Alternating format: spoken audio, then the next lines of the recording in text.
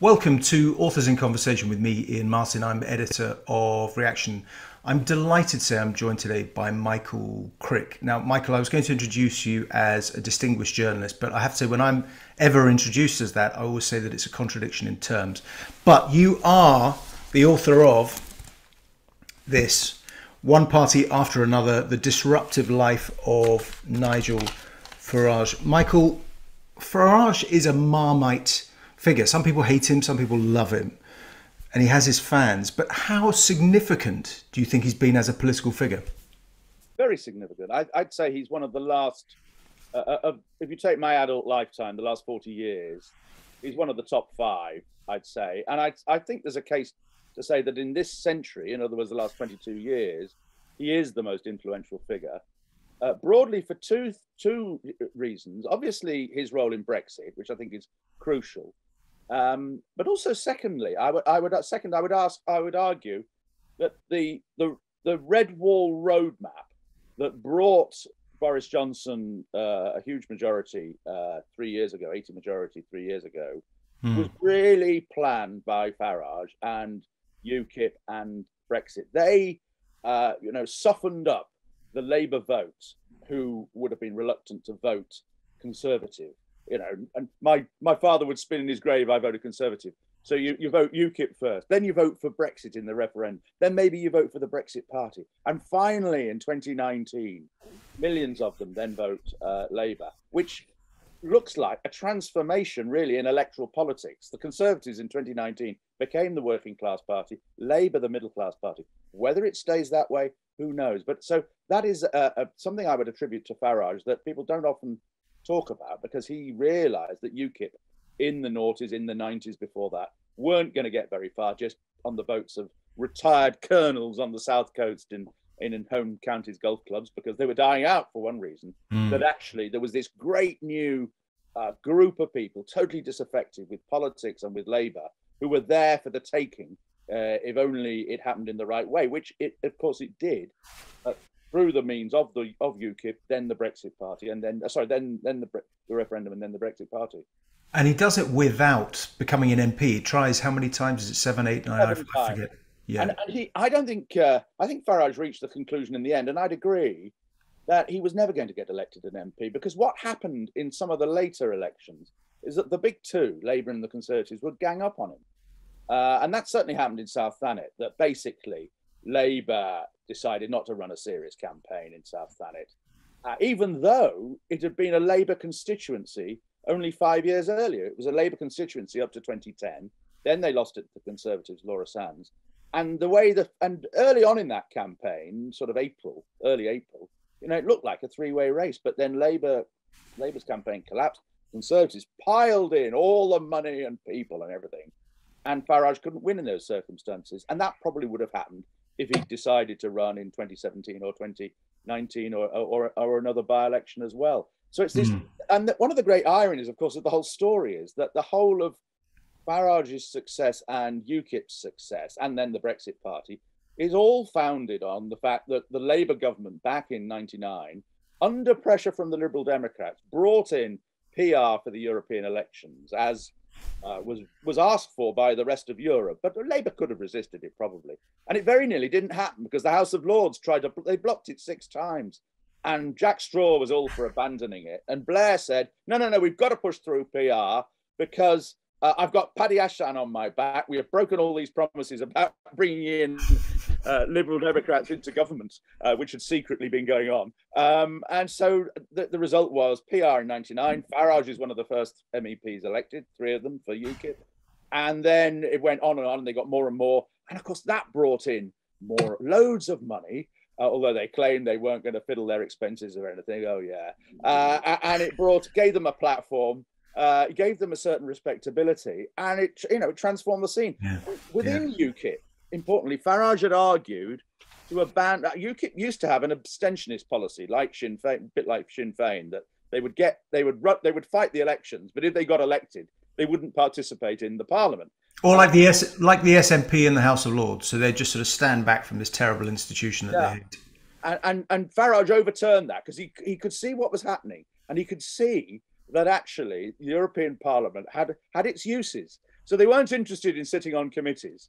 I mean, they did. Some of them did, and some of them didn't. But the key was it brought them in masses of money, millions of money, particularly once you start forming groups with other Eurosceptic parties, and that was then all ploughed into the UKIP's campaigns.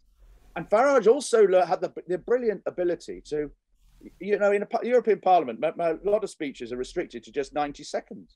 I mean, Westminster MPs would be horrified, but Farage learnt the ability to have 90 seconds of really punchy sound bites. And then he also had the ability to spot that YouTube was a great place to put these speeches, and they got coverage throughout Europe and were spotted by a lot of conservatives in America, including Donald Trump.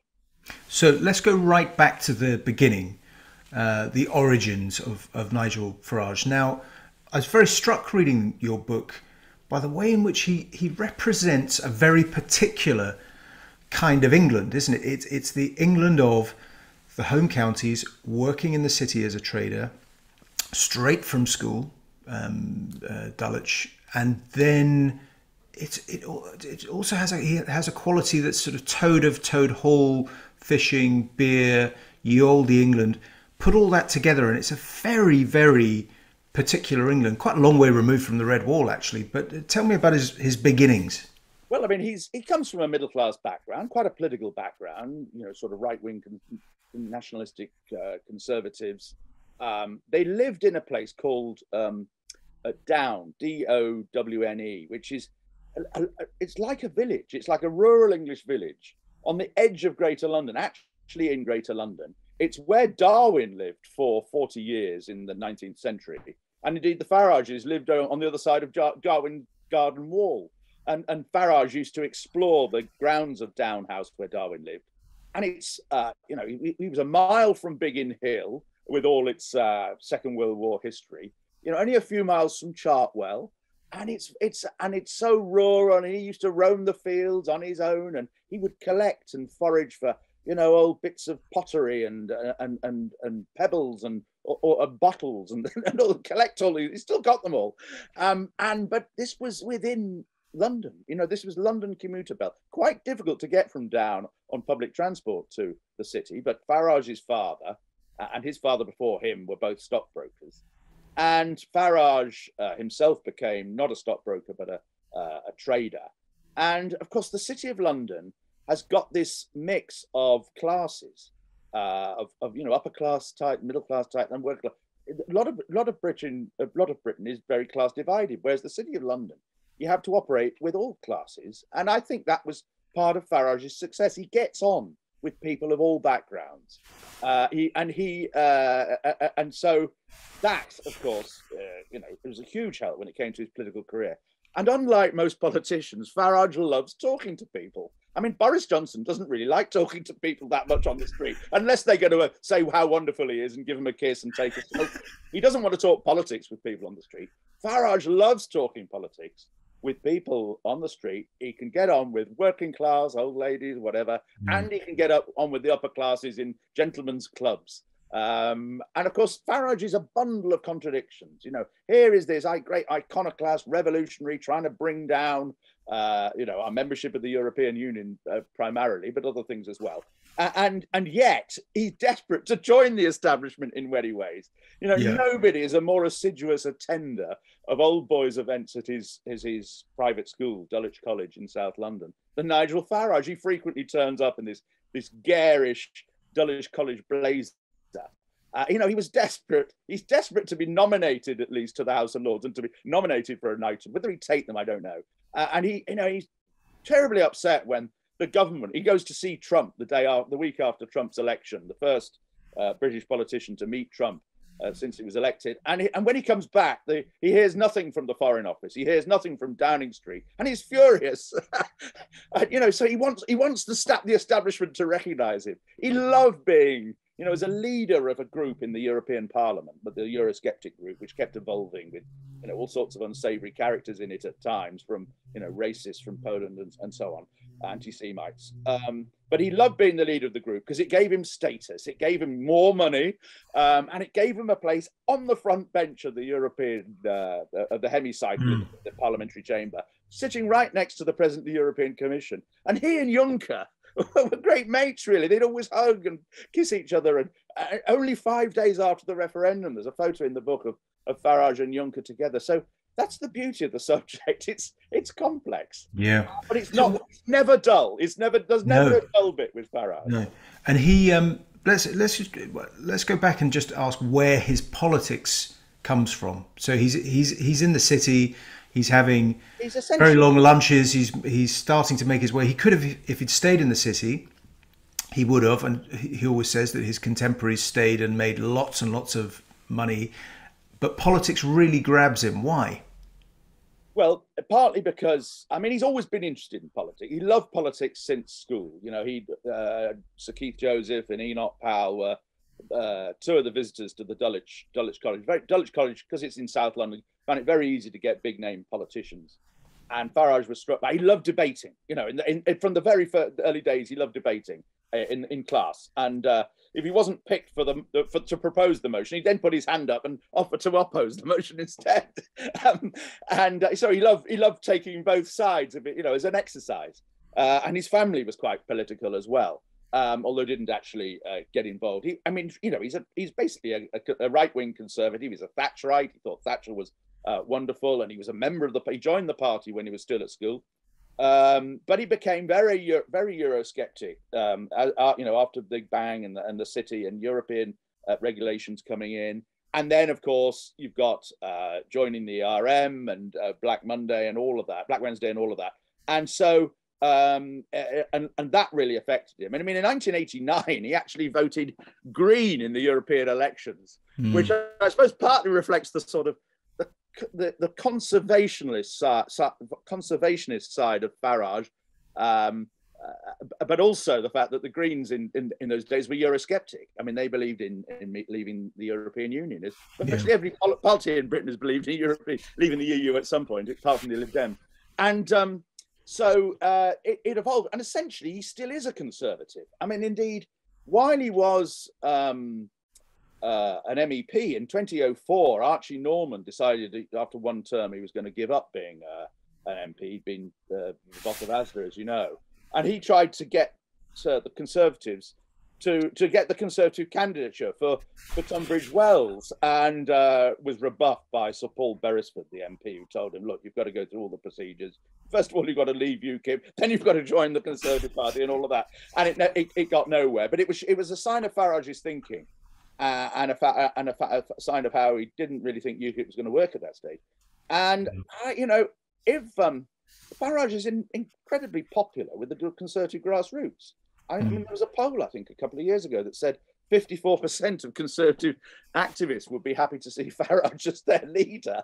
And, of course, in some ways, Boris Johnson is the party's answer to Farage. So, but that ambition, you hinted at it there, that ambition all along to get Britain out of the EU. When he begins when his political career begins, it seems like the most outlandish position. Of course, you said the Greens approved of it, and there were strands of various parties, but the idea in both of the main parties of it ever happening, if we'd gone back 20, 30 years, it would have seemed bonkers. Indeed. And he was one of the early members, the founders of what became UKIP, called the Anti-Federalist League in 1992. And there were hardly any Conservative MPs in those days who would openly say, "I want to leave the European Union." I mean, they might say it privately. And it was a really minority view in those days. But there was a lot of discontent, nevertheless. There was Euroscepticism in those days meant you were very unhappy with the European Union. But of course, other people were starting to gather this, including Jimmy Goldsmith. And the best thing that ever happened to Farage and UKIP was that although Goldsmith, put an amazing campaign on in '97 and trounced UKIP by about 8-1, although I think they spent 28 million on it or something. Probably the most, the most any party spent on an election up to that point. But astonishingly, Goldsmith died only a few weeks after that election, and effectively, the referendum party merged with UKIP, and UKIP became much stronger as a result. sorry, I'm straying a long way from your question, and I now forget what you're saying. It was a minority thing. Yeah, it was very much a minority thing. The other great irony of the story is that Farage never believed in a referendum as the route towards Brexit. I mean, if you talk to Richard North, who was one of his, Farage falls out with everybody in the end, but one of his advisors, Richard North, who's had been a lifelong Eurosceptic and environmentalist, and worked with him in the European Parliament, says that Farage's way to Brexit was to, it seems astonishing that anybody could have this view, but now, but he believed, well, what we do is we get some UKIP MPs elected at parliamentary by-elections, and then they team up with, Eurosceptics in the Conservative Party and a few from Labour, and eventually the block's big enough to bring about get a vote in the House of Commons. I just can't see how that would have ever worked in a million years. But and when people in UKIP, notably when Nikki Sinclair, who actually had left UKIP by then, but she was an MEP, Nikki Sinclair, who's famous for being, I think, the first transgender parliamentarian, but she spotted in 2010 a new provision in the constitutional measures brought in by the coalition, whereby if you got a petition of 100,000 names, then you could have a referendum on that. So you could have a debate on that subject in Parliament. So she put out a politician saying, we want an in-out referendum on Europe. And she went around the country in her van, her caravan, getting 100,000 names. And Farage rubbished this and told people not to sign it. And she then embarrassed him and when she got a debate, she embarrassed him on College Green, on front of the cameras, on live telly. Here, Nigel, you haven't signed it yet. Why don't you do so? And that was the debate, if you remember, where 86 Conservatives rebelled. And Cameron realised, actually, the growing strength of Euroscepticism in the sense of, actually wanting to leave in his party at that stage. And something was stirring. And it's also, isn't it, it's related to the Lisbon Treaty row, in which you had this situation where there had been a campaign, Dan Hannan and others ran it. The Telegraph was very involved in it, in campaigning when Gordon Brown was Prime Minister for a referendum on the Lisbon Treaty, and it didn't work. Despite attracting lots of signatures and there being rallies, it just never really caught fire. I remember people as a columnist going to sit through some of the meetings, and it just didn't quite take off. So Farage would say, "Well, look at that didn't work. So it's not it's not going to work subsequent to that." I mean, also another important development at this we're talking about the late noughties. Were two important developments that Farage managed to see off two rival parties from left and right. He saw off the BNP, who in the late noughties, during the first years of Farage's first period of leadership, were hammering the UKIP in by-elections. I mean, Henley-on-Thames, the BNP vote was twice UKIP's. Extraordinary to think about it now. And it was same happening all over the place under the new leadership of Nick Griffin. And that, it really looked like bad news for UKIP. And there was serious thought about, do we do a pact with the BNP or whatever? And Farage managed to see off the people in his party who were arguing for that. And then the amazing accident occurred where, from his point of view, of the MP's expenses scandal, which really discredited any party that was in Westminster. Well, there's a lovely phrase in the book, which you describe it as, where you say, for once, there was something to be gained from having no MPs. Yes, exactly.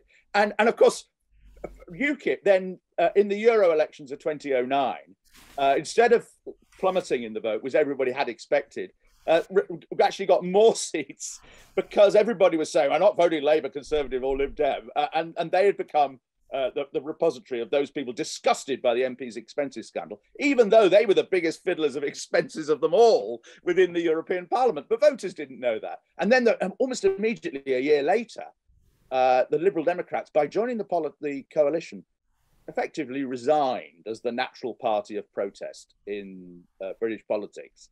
And it was natural for UKIP to fill the gap. And by then, the BNP and Nick Griffin had been seen off, partly by the Euro elections, but partly also by the disastrous appearance on Question Time. And so it was then that Farage and UKIP were during the course of that Parliament, the 2010 to 2015 Parliament, not very quickly to start with, but after about 18 months, suddenly they started getting amazing votes in by-elections, terrifying the Conservatives, and who were losing Tory voters. You know, Tory local officials were voting UKIP. You know, I think, you know, there were large numbers, actually, frankly, of MPs who were probably voting for UKIP in the Euro elections of 14, and Cameron panicked in all sorts of ways, and one thing led to another. David Cameron had been, as much, I suppose, of the Tory leadership and Tory establishment, for want of a better term, had been really critical of UKIP. Cameron had his famous phrase about Farage's party, but you're absolutely right. In that period, he realizes that he has to start taking the threat seriously. I suppose the other thing, which is the backdrop to it, is, as you said, you identified MP's expenses, but you've also had the financial crisis, and then you have the Eurozone crisis. So suddenly Europe is no longer the solution. It starts to be a big problem. And then, of course, immigration across the Mediterranean in 2014 and 15, which, you know, helps UKIP come top of the Euro polls. And, you know, it reached its peak in 2015 after the British general election. So to call a referendum in early 2016, you know, was just about the worst time to hold a referendum, given this very visible issue of immigration in vast numbers coming into Europe, not across the Channel in dinghies at that stage. And, you know, when you're talking about a referendum was won by 52 to 48, you know, that's easily enough to make the difference. Yeah, and Cameron was, of course, boxed in, wasn't he? Well, he boxed himself in because he'd given this pledge in a manifesto, and then it's not clear whether or not he actually thought he could win. He probably, when he gave the pledge, he assumed that he'd be in another coalition with the Liberal Democrats, so it probably wouldn't come to a referendum. You know, he'd done well. He'd won the Scottish referendum, and well, actually, the Scottish referendum was after the pledge. But he'd won the AV referendum in 2011. True. He'd won the 2010. Well, at least won it enough to become prime minister. He'd acquired a knack of winning elections or winning votes unexpectedly, and I'm sure he expected that you know, he'd be able to see it off. Yeah, if indeed it had to be done at all. Yeah. Quietly hoping that, as indeed it happened at various times during that government, you know, he rather welcomed the fact that the Lib Dems vetoed Conservative proposals. But this brings it all back. Actually, the intensity of that period, and it was fascinating to see it just dawn slowly on Cameron and the Tory leadership the extent of the threat of what was coming post Eurozone crisis. You saw those in 2014. Not only did UKIP come top of the poll, and you've got the defectors, Carswell and Reckless, and the extraordinary amounts of money and people that the Conservatives put into trying to win those by-elections in Newark, and then Clacton and Rochester and Stroud. You know, and Cameron, for instance, visited Rochester and Stroud, the by-election, 5 times. I mean, if you went back over the previous 60 years of history, you'd probably only come across half a dozen times when prime ministers had visited a by-election once. And that they really did have the Conservatives on the run. And it was in ways that weren't always publicly visible. It was with, you know, donors starting to donate to UKIP, local activists defecting, and local officials quietly supporting UKIP while carrying on being local officials. Yeah, and it's also there's the added piquancy that this is being done to Cameron, in his terms, by people that he really doesn't hold in very high regard or respect. It's being done to him by Douglas Carswell, who'll have known from CCHQ and regarded as a bit of a nerd or a crank. It's being done to him by Mark Reckless. So it's just this, he's deploying all of his resources of sort of charm and all the rest of it, and starting to realise that it's not working. But there's something else I wanted to ask you, just in talking about that period. There's money flowing in from some Tory donors, and they're starting to lose by-elections. However, there's also a real, how do I put this politely, a real whiff about UKIP, isn't there? And there's still at that point lots of Eurosceptics who don't want anything to do with Nigel Farage or UKIP. Well, understandably, in that, well, first of all, it was full of huge oddballs. People like Godfrey Bloom, who would go around making remarks about Bongo Land, and of course, there were many people throughout politics who regarded UKIP as a racist party and regarded Farage as a racist, and still do. And my own view is that Farage himself, that obviously there are a lot of racists in the UKIP and less so the Brexit Party actually, but that Farage himself was not a racist. He's a sort of an Edwardian Kipling-like Churchill at the time, English nationalist who believes in the superiority of Englishness. But is that racism? I don't think it's racism in the sense that we understand today. And Alan Sked, who was the founder of UKIP way back in '92, always told a story, and he repeated it in the press, goodness knows how many times in articles. He always recalled Farage saying at a UKIP meeting in the early '90s, "Oh, we don't need to worry about the black vote." And then he used an offensive word beginning with N, but not the normal one, another one that's got 7 letters in it and a hyphen in the middle. And they'll never vote for us. And he uses that as to say, look, Farage was an appalling racist. And I obviously was interested in this, and I spoke to Sked about it. And everybody I spoke to, I asked about this. Did Farage use that kind of language?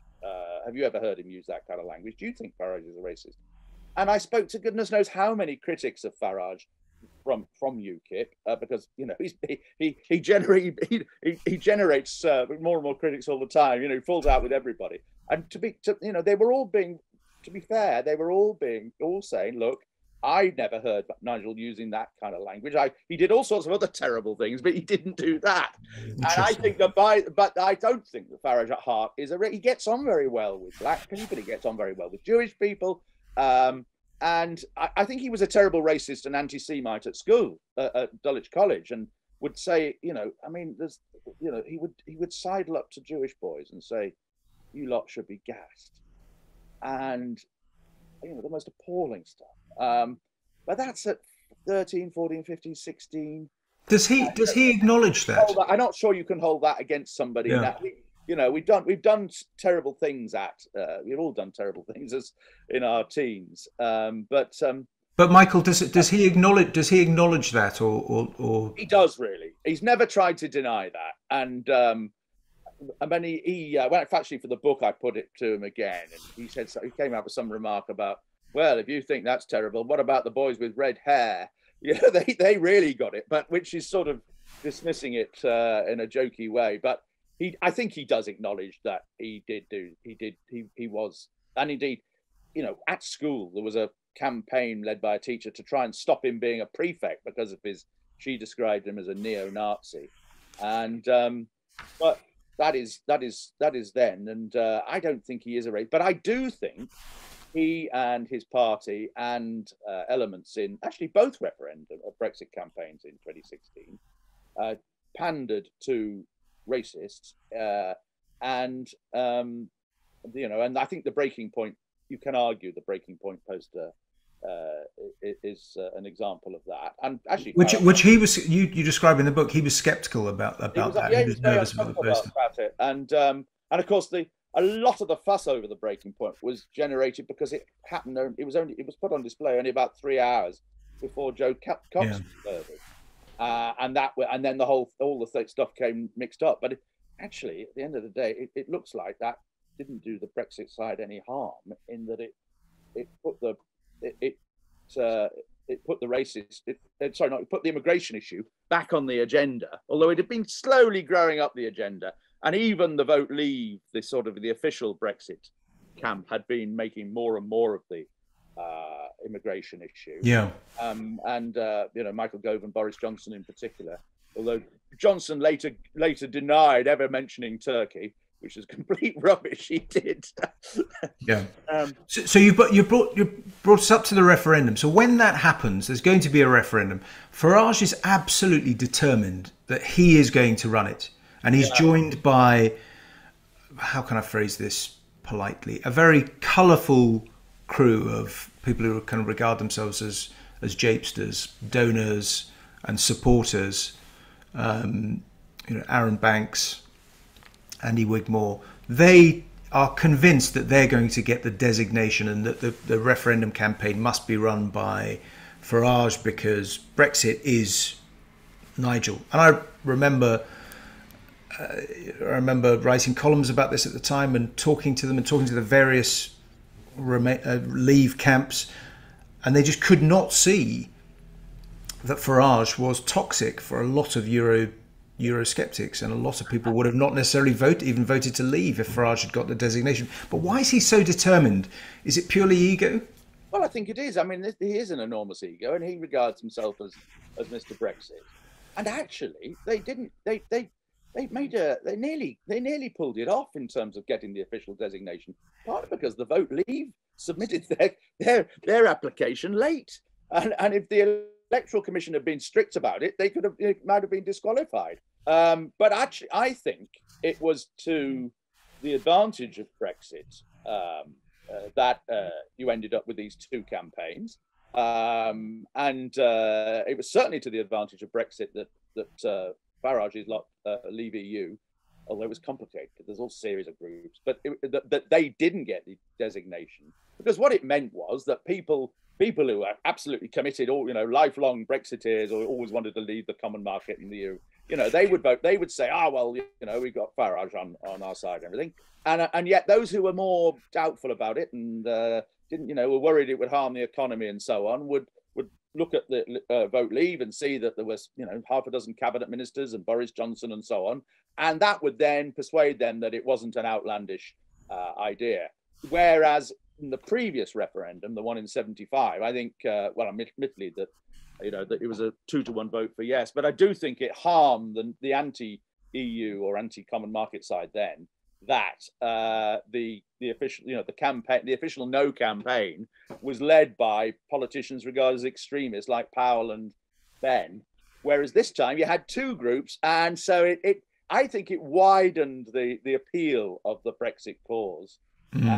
But having said that, I mean, Dominic Cummings takes an alternative view, and he says that it made a difference of 6%. And if it had, they'd just shut up and gone away, and it just been Vote Leave, then we would have won it more convincingly. I don't agree with Cummings on that. You do agree with him, or you don't? I do think that the advantage was having an absolutely committed the Farage, which is Matthew Elliott's position, who also ran Vote Leave with Dominic Cummings. Yeah. Well, I mean, when the Leave wins, then it's not exclusively his victory, is it? Because it's Boris Johnson who. Yeah. I'm always fascinated by his relationship with Boris Johnson. Boris Johnson really almost refuses to acknowledge him, wouldn't send him to the Lords, avoids debating him, avoids mentioning his name, and is in some ways, certainly in the moment, is a bigger figure than Farage. But do you think that hurts him, that he doesn't necessarily get all that credit in 2016, or blame, as his enemies would say? I think it hugely hurts him, yes. And I mean, if you mean hurt in the sense of that, does he feel personal hurt? Yeah, I mean, I think this is one of the things that people don't realise about Farage. He actually is quite an emotional guy. He's also a very gloomy guy a lot of the time internally. That you don't see that. You see all the hale and hearty, wonderful, cheerful chappy sort of Farage, and yet he's racked by self-doubt. And he's racked by this view that, people have got it in for him. They don't give him the recognition he deserves. And that, of course, is part of the appeal of America for him. Because this is the period, immediately after the referendum, he then goes to the Republican convention in America, and he meets Trump's people. He then gets invited back to do a campaign rally for Trump. Gets involved with an argument with Hillary Clinton, and establishes a friendship with Trump very rapidly. I mean, earlier in the year, he'd been expressing great skepticism about Trump. And he's recognized, he's introduced in America as Mr. Brexit, as the man, as Nigel is the man who brought about Brexit in America, which of course is utterly inaccurate. He's one of the players, and very important player in my view, and probably the most important player actually.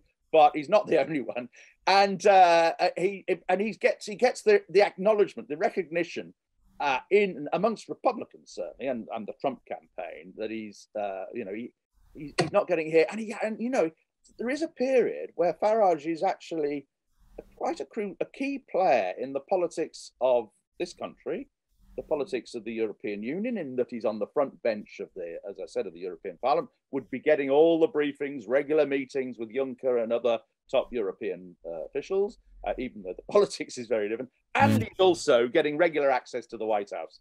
And he was riding. There was a period of about 3 years where that was the case. He was riding high. But there is always this feeling that they've got it in for me. They gang up on me, and that's why I can't win a Westminster election. They don't think when I have all this access to Trump, they're not interested in learning from me what Trump has to say. They won't make me ambassador to Washington. Michael, I find the naivety really intriguing, because on the one hand, I mean, I've been very critical of Farage down the years and tangled with him, but I do think it is remarkable that he's not in the House of Lords. Or maybe it's not remarkable because that's sort of how the British establishment tends to work. But it's striking that when you look at hundreds and hundreds of people, ever larger numbers of people in the House of Lords, all manner of people with major achievements, but some with questionable achievements, are in the House of Lords. And one of the most significant figures of the last half a century, in terms of the political history of this country, doesn't get a look in.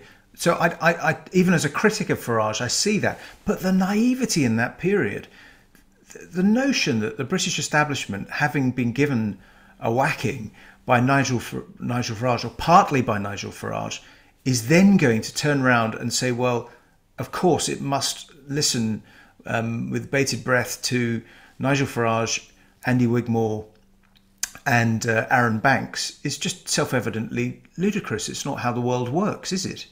No, I mean, UKIP should have been given places in the House of Lords. And I'm not sure. I mean, it would have been a dilemma for Farage if he had been offered. I mean, on the one hand, he thinks he should have been offered it, but on the other hand, I'm not sure he would have taken it. If he'd taken it, of course, it would undermine this idea that I'm anti-establishment, I'm an ordinary man of the people and all of this. Yeah. I mean, a knighthood, I think he would take. But I think it's 50-50 whether he would have taken a place in the House of Lords. And but of course, it then gives him a new platform, doesn't it? And of course, that's what he desperately doesn't have right now. He doesn't have a platform. Yeah. But it's absurd. I mean, the way that people get into the Lords anyway is absurd, and most people have bought their places there. And of course, they don't just buy them for the length of a parliament; they buy them for life. And the whole thing is corrupt. But I mean, the coalition committed itself back in 2010 to appointing people to the Lords in the proportion of the vote that they got at the previous election. Well, on that basis, UKIP should have had dozens of peers in the past, and of course has had none. One or two. Yeah, it's hard. But he's put in a really interesting position, because Brexit doesn't go to plan. Well, was there a plan? Speaking of someone who voted for it, there clearly wasn't, and it was a coalition of interests and no agreement about what Brexit would actually look like. The one thing uniting leavers was the desire to leave the European Union, but it all goes spectacularly wrong. May's election in 2017 backfires. The negotiations are bogged down. National humiliation, disaster, and that then gives him his opportunity, gives him a new platform. And I remember a lot of skepticism at the time when he founded the Brexit Party, but he knew exactly what he was doing. Well, first of all, it was the prescience to see that the way that the talks were going and everything kept being voted down by Parliament would mean that there would have to be another set of we would have to take part in this country in another set of European elections.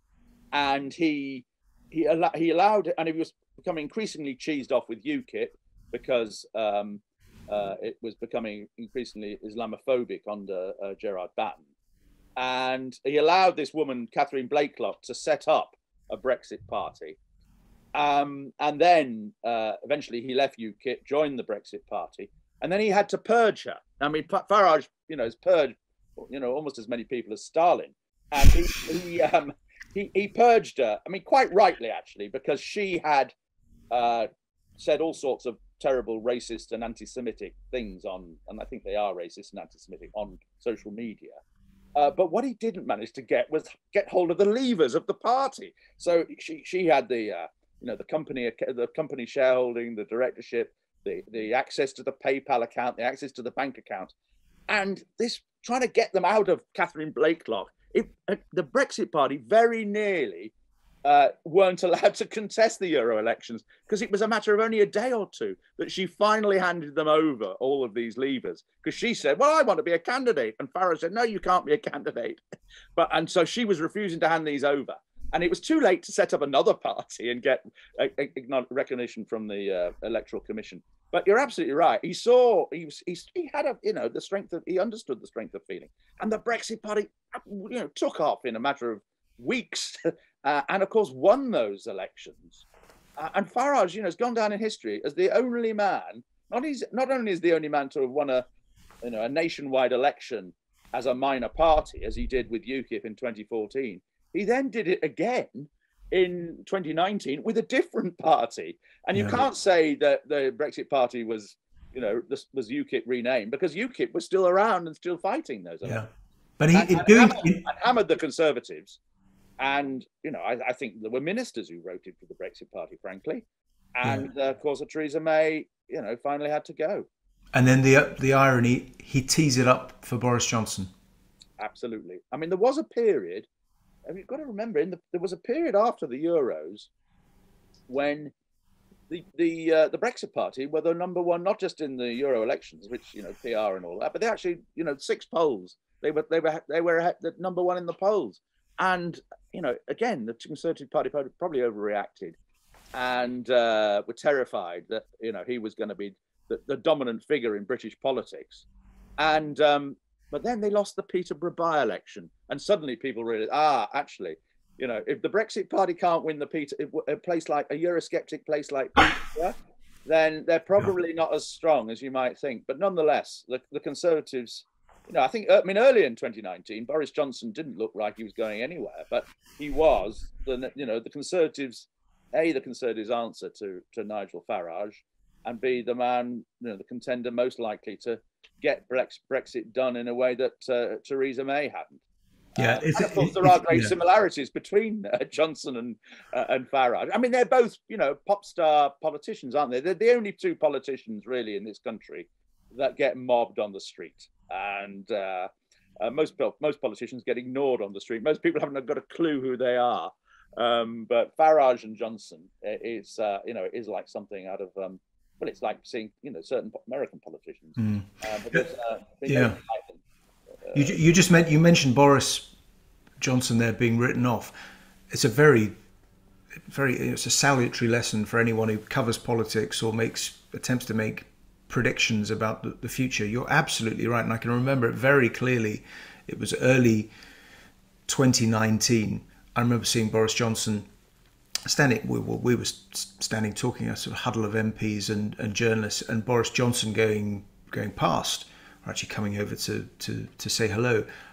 A forlorn figure, lost. The ex-Foreign Secretary, politics seemed to be passing him by. There might be a change of Tory leader, but it probably wouldn't go to Boris, was the assumption. Although the polling of the activists suggested the opposite. And within a year, within 6 months, he was Prime Minister, and then within a year he'd won a majority of 80.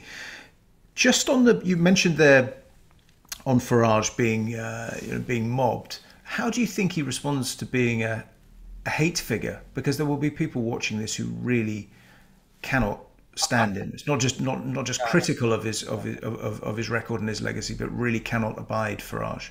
I think actually internally he is incredibly hurt by it. He's a much more delicate person than we might realise, and internally, when people call him a racist, he really you can call him anything. You can call him a crook or dishonest or whatever, but if you call him a racist, that really gets to him, because he genuinely doesn't think he is a racist. And well, I would agree with him on that. And he does. I mean, being a hate figure, I think is a bit less of a problem to him, in that he knows the hurly-burly of politics, and he knows there are millions out there who love him as well. He loves. I mean, the other thing is he hates. He is the, has been the subject of huge numbers of. He's had a few attacks on the street, and nothing really serious, but he has had lots of threats, and he has to go around with bodyguards these days. And it's 5 years ago he would just walk the streets of London like any other politician. Now he doesn't do that. He's always got men with him these days, and that's not very pleasant. And he did have a mob that surrounded him and his family when they went to the pub one Sunday, and he hates all of that. And I think all of that also contributed to his various decisions at various points to resign the UKIP leadership. But he loves the engagement. And unlike, Boris Johnson, he doesn't really like engaging. He doesn't like engaging with journalists, whereas Farage loves doing interviews. He'll go anywhere for an interview, and he's great to be interviewed if you're a broadcaster. Whereas Boris Johnson avoids any scrutiny of what he stands for and his views. Yeah, I remember sending in, when I worked on the Sunday Telegraph, there was a Farage story brewing, and it just shows you how he wasn't taken too seriously. That a trainee was sent to go and have a pint with him. Someone thought it'd be a good idea to you might get more out of him over a pint on a Friday late afternoon. Now, I mean, he almost sort of destroyed the trainee who'd never really, young journalist who'd never really drunk at that pace, and of course Farage just talked away and held court in the pub and gave the interview. An interview that was supposed to last one pint lasted for hours and hours and hours, and he just wanted to talk, and people coming up to him, and I don't think it made for a particularly good piece in the end. But yeah, you're right. He loved that attention. Is he done, do you think? I mean, he's now he's making a lot of money working for GB News, right, and he's doing various things which I see adverts for. But he's clearly making back some of the money that he lost by being a politician and not being in the city. But is that it in terms of politics? Well, it's it in terms of being a player, I think. I mean, there's talk about trying to get a referendum on net zero, and of course he's still president of Reform UK. I can't see Reform UK getting anywhere. I mean, they'll get a few votes in by-elections, but really because the goose that lays the golden eggs has been slain now. And the great irony, no longer have you got these regular 5-yearly elections to the European Parliament, which really used to give UKIP a new boost, terrify the existing parties once again, loads more money brought in. All of that's gone. You're not going to get very far on PR for the Welsh Assembly or PR for the Scottish Parliament. And although they tried, and they're never very strong in London either, for obvious reasons. So I can't see Farage getting involved in electoral politics or referendum politics again. But he will be an analyst and commentator.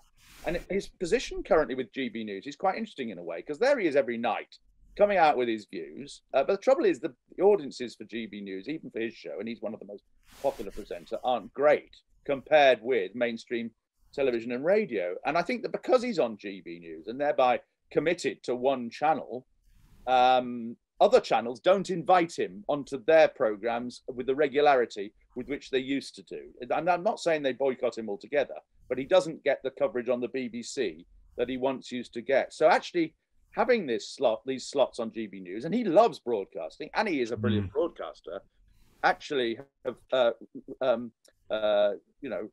lessened overall the coverage. And quite what's going to happen to GB News. It's difficult to see it surviving in the long term on those kind of viewing figures. And I mean, perhaps there'll be a merger with them and Talk TV and radio, and there's just too many outlets at the moment, frankly, to sustain it. But he's going to be around. He's only 58. I mean, he looks a bit older, I think, but I mean, he's going to be around for 20, 30 years, regularly doing interviews. And of course, he does his own social media stuff as well. He's got good people helping him with that, on Twitter and YouTube and so on. What about his health, which I wouldn't normally ask about a politician, but it's such a feature, and it features in your book. Various things happen to him in health. In health terms, get some bad luck, and then of course there's the plane crash, which we didn't talk about, which produces those photographs, which are almost like an art installation. The day that the plane crashes during the 2010 election, isn't it? Yes. So he manages to just sort of get away by the skin of his teeth. Well, he's had smoking and drinking. He's had 3 near-death moments. He was, hit by a car. Yeah. And in hospital for weeks after that. He had testicular cancer, and then he had the plane crash in 2010, which was absurd, really, in that he didn't actually need to go up on a plane on election day, because it was never going to get much broadcast coverage. Well, it was a little plane with a banner. The idea was a banner with flying over the Buckingham constituency, but hardly anybody was ever going to cover it, and people wouldn't really see it from the ground. They weren't going to cover it as broadcasters because under the rules they're not allowed to. So it was a bit of a pointless exercise. And as to why Farage had to be in the plane anyway, we wouldn't know he was in the plane. So it's all absurd. But he came within actually inches of, if his head had hit the ground, and it came within inches, then I think that would have been the end of him. Interestingly enough, on a technicality, it might have been the end of John Bercow as well, because Bercow wouldn't have been elected as MP for Buckingham that night, because in those days, if one candidate died, they had to rerun the whole election, as happened with Patrick Cormack's seat, I think at a previous election. And so Bercow, they would have had to have at least an interim speaker, and that was a period when Bercow was pretty unpopular. He'd only just started being speaker, and I wouldn't have been surprised if the Conservatives would have taken as an opportunity to replace him. Who knows? But yeah, and he had and that then led to back and neck problems, which I think he still has, and appalling pain, which made him really irritable at times. And of course, that irritability showed itself within UKIP's internal politics, and appalling rows he used to have, growing rows with the national executive, and he was fed up that the national executive wouldn't do what he said they should. And contributed also to this, wanting to get out of the UKIP leadership, and he kept resigning and then coming back, and it was all very messy. But I think, in other ways, his health seems to be fine. I mean, the drinks doesn't seem to make a huge difference to him, and he goes through periods where he doesn't drink much, and he goes through he's gone through periods where he's, I think he's a bit slimmer than he used to be. So I would have thought he'll survive till his 80s or 90s, but we never know. We can all step out on the road, and that's that. But and you're right on the drinking side. He can turn that on and off, it seems. Yeah, he and unlike his father, who was a terrible alcoholic, and he's always going to be a name. He's always going to be to generate. He's now making a bit of money when, of course, he never really did in the past, and he's got a very modest house on the edge of Down in the village where he grew up.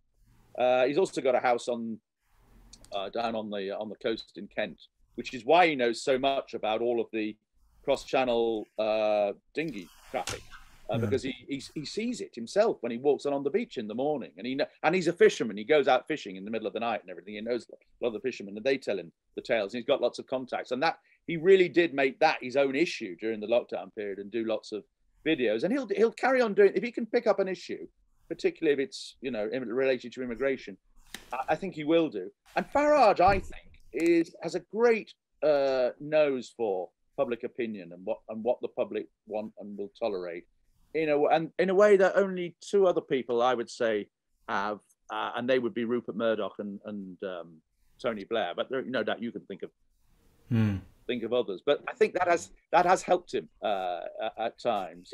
I mean, in terms of his skills, I think he's the best communicator of our age, in that he's good on every political platform.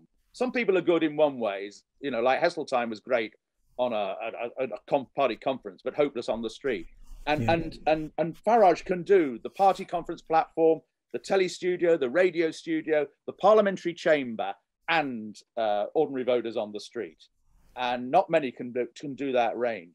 On the other hand, he's utterly disorganized. I mean, if you think this government is chaotic, a Farage government would be an utter disaster from that point of view, quite apart from the policy issues. And, I'd never considered the possibility of a Farage government. No, what a terrifying thought! But I mean, the chaos within UKIP is all part of the story, and also this astonishing ability to fall out with people. But your book is packed with this detail, which UKIP, and as they get a thank you in the acknowledgement. The UKIP archivists gave you loads of detail and colour and records. So it's all laid out. That hasn't really been done before, has it? It's properly mapped out the history of all this feuding and infighting. There's a lot more. I could only, tell some of the stories, but and there's loads of material online and blogs that have got 10,000 entries and so on, just wading through all of this stuff. And but one of the great stories about it is the Craig McKinley story. Because Craig McKinley was, he and Farage, he's now the MP for South Thanet. Now a Tory MP, yeah. He was the one who beat Farage in 2015. But he and Farage were both founder members of UKIP. And they were the young, most of the early members of UKIP were at least in their 50s, and most of them much older than that. And these were two in the late 20s, early 30s, young men, both personal, good looking and so on. And they were sort of rivals, but friends. So McKinley, who's an accountant, used to do Farage's accounts for him. And they both went for the nomination for the Southeast area for UKIP in 99, and Farage won, but only by a very narrow margin.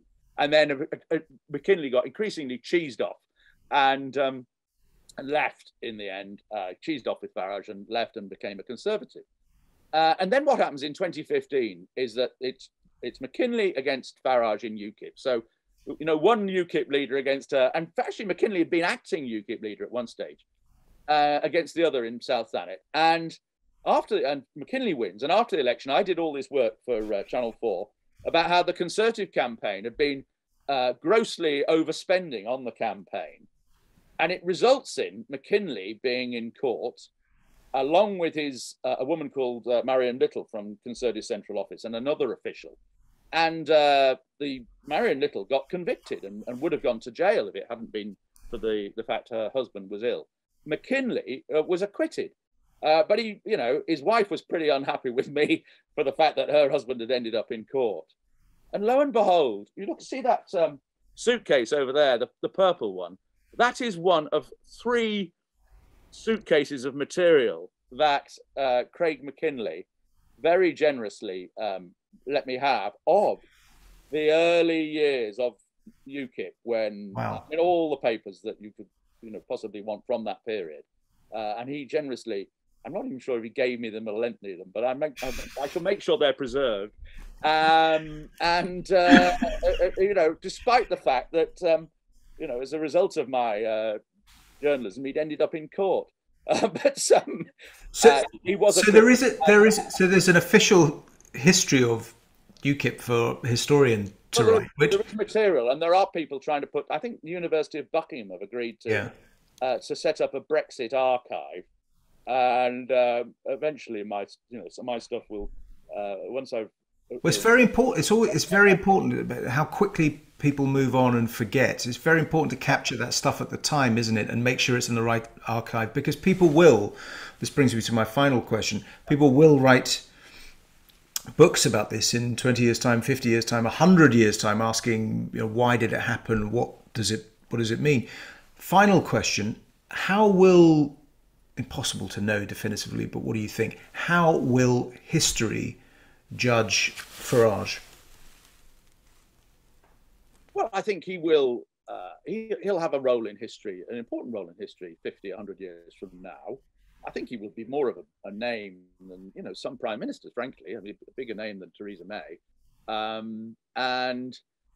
You know, and as one of those figures who made a political impact, but was, in fact, there aren't really any other figures who made a political impact and who were never an MP. There are some figures who, you know, made an impact without really being in government, like Alex Salmond. But not very many of them. I mean, even, you know, Oswald Mosley was a minister at times. So it's sort of those maverick fringe figures.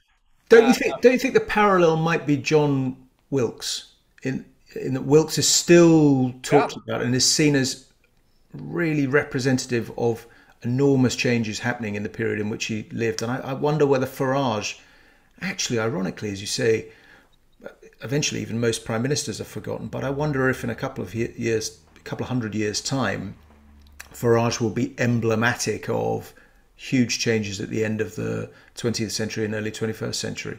Possibly. I mean, there are parallels with Wilkes. I mean, Wilkes had a very colourful private life and so on. I don't know enough about Wilkes compared with you, but I mean, I know a fair bit. But I don't think Farage is an intellectual figure in the same way that Wilkes was. You know, and he's not a great writer or. He doesn't read books, Farage. I mean, he's a clever man, very clever man, and people think he knows nothing about policy. Actually, he does know a lot about what's going on, policy-wise. But he's not a great, you know, ideas man. He doesn't, you know, you can't. He's not like sort of Joseph Chamberlain who espouses a certain, you know, a range of ideas and so on.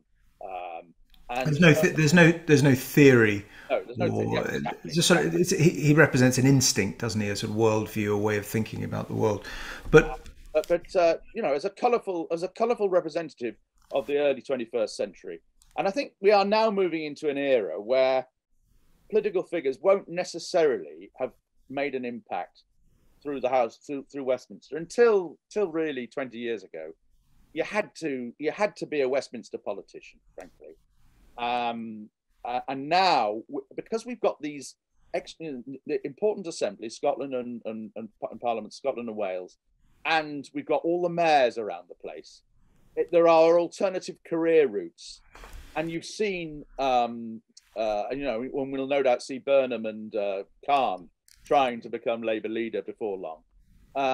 And you've seen, and of course, Boris Johnson became Prime Minister, having been Mayor of London. I think we're going to see more and more of that, a bit like governors becoming presidents. Whereas in the past, it was assumed you had to have a great Westminster career to make an impact in British politics. And Farage shows that's no longer true. Yeah. And he's part of a generation, really, of politicians who may have been that are sort of outsider. You know, so you've got Galloway, Livingston, Salmond, Sturgeon, some of the Irish ones, who have, and some of the mayors that are starting to emerge that are actually not Westminster politicians. Even when they've been at Westminster, they haven't enjoyed it, or participated properly, like Livingston and Johnson when he was just an ordinary MP. And so it's changing the career patterns and the dynamics, and actually making it rather more exciting than we've had for 300 years. Politics is changing, and Nigel Farage has certainly, love him or loathe him, has made things more exciting in the last 25 years or so. Michael Crick, thank you very much for joining us. We've been talking about Michael's book, One Party After Another, The Disruptive Life of Nigel Farage. Thank you, Michael. I'm Iain Martin, editor of Reaction. You've been watching Authors in Conversation. Thank you for joining us.